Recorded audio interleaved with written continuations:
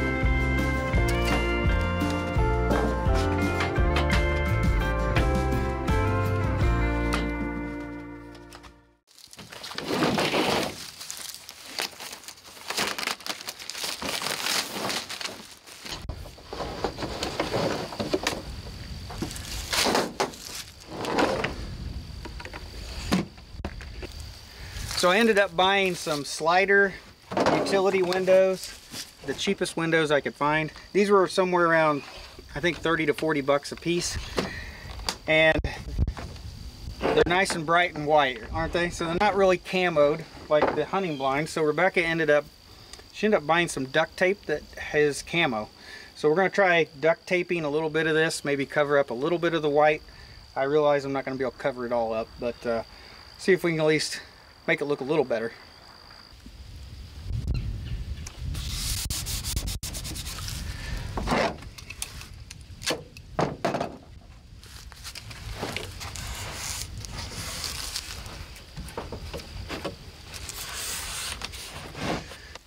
So the windows that I bought, they are like a new construction window. So they have a nail flange that wraps around the outside of the window, and it's made to go on the wall, and you screw it down to the wall. But you can see we already have barn metal on our blind up here, and that barn metal has ridges like every 9 inches or so.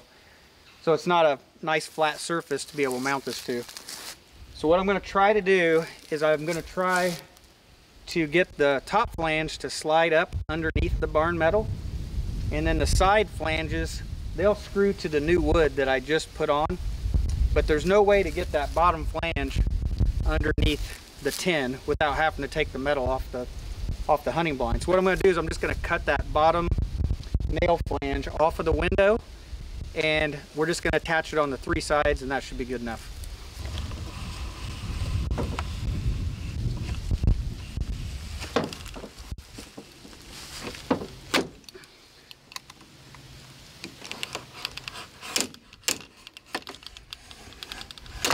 Well, I didn't think I was going to get that with a razor blade, but I did.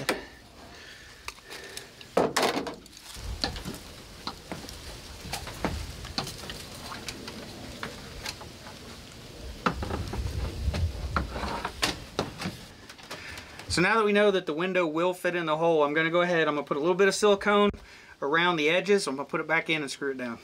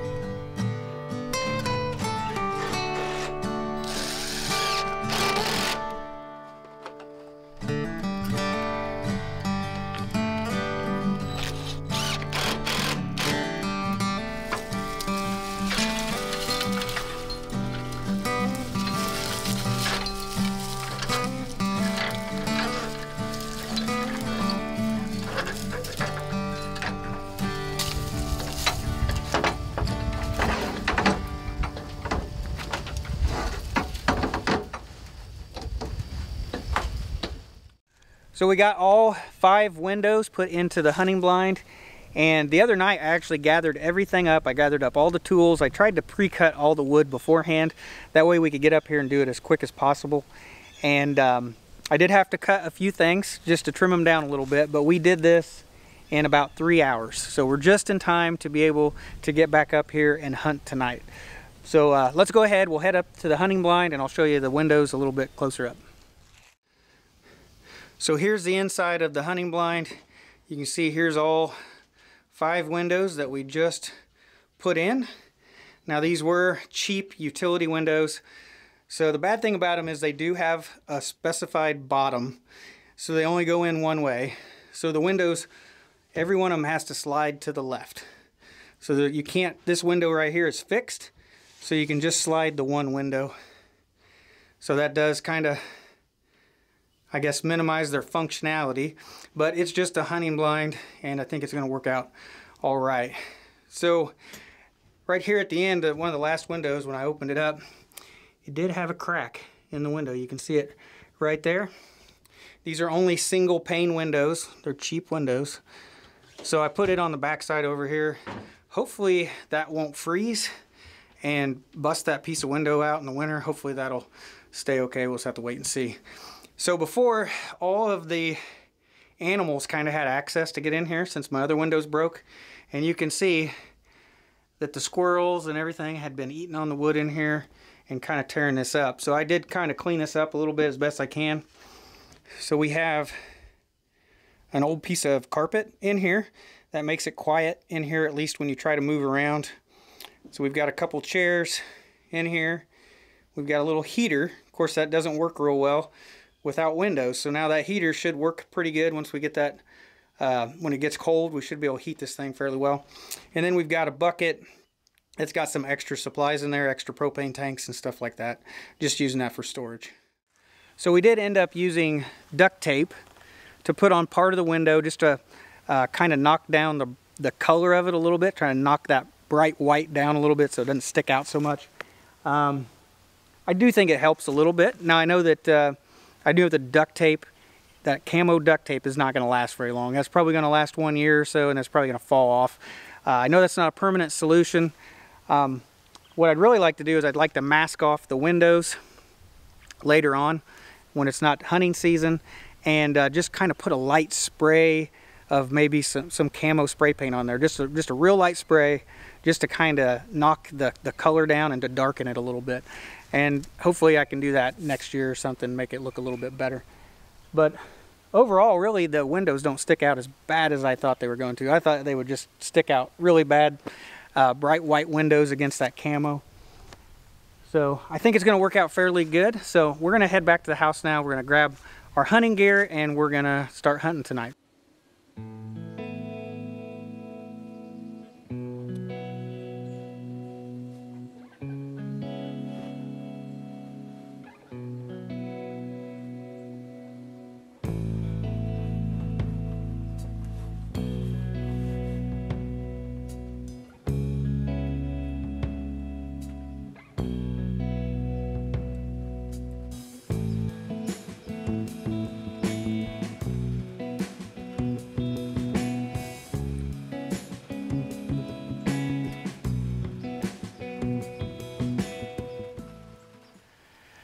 So our first deer hunting weekend is now over with, and I hunted all weekend long sitting in that hunting blind. And it rained every day this weekend. It was a rainy, windy, miserable weekend, but it was actually pretty nice up there in the hunting blind. The windows did help with the wind quite a bit. It was nice inside of there, and it's a nice dry place to hang out. So it's pretty comfortable hunting, to be honest with you. And this hunting blind actually overlooks our hayfield. And this is our alfalfa hayfield. And the deer do come out here of an evening and they will eat some of this alfalfa. And there was one evening I actually had a total of 9 deer out here. And there was like a group of 4 that came from the south, and then I had another group of 5 that came from the east. And they kind of hung out here for a while, and then they kind of followed each other out to the south. But I didn't end up shooting any deer this weekend. Didn't even shoot at any deer this weekend. All of those deer were antlerless that I seen all weekend long. None of them seemed very big. So I didn't think that any of them was big enough to harvest. So I just pretty much ended up watching deer from the hunting blind all weekend. Now, we built this hunting blind a few years ago. Like, I think the first year we bought this property. And my original plan for this 3-acre alfalfa field was actually, I was going to turn it into like a big 3-acre food plot, and I was going to plant like nut and fruit trees down it. I was going to break it into like 3 1-acre plots, and I was going to try to make this into, you know, it's like a big food plot, a place for wildlife. And that was my original plan when we bought this property. I really thought that I would do more, you know, to attract wildlife and stuff like that. And we've decided to change things a little bit, and we turned this into a hayfield so that we could raise more animals instead. Now, I did plant all the chestnut trees on that east side over there, and that it is truly to be able to hunt over one day when they finally start dropping chestnuts. But even though this hunting blind is overlooking an alfalfa field, the deer do come out here and eat the alfalfa. So like I said, I didn't get any deer this weekend, and I stayed up there all weekend. So I didn't film anything else. So you know, there's not going to be very many videos over the next few weeks, because next weekend is Thanksgiving, and the weekend after that is our second deer hunting weekend with firearms to hunt deer. So, so that being said, with the holidays and more hunting coming up, there won't be very many videos coming up over the next few weeks because of that. So after hunting's all done and we finally get at least 1 deer in the freezer, I'll probably go back to building fence and starting to do firewood around here. But anyway, I'm gonna let you guys go. I think that's it for today's video. I hope you guys have a great Thanksgiving. I hope you have a happy holiday, a safe and happy holiday, and I'll see you guys in the next video.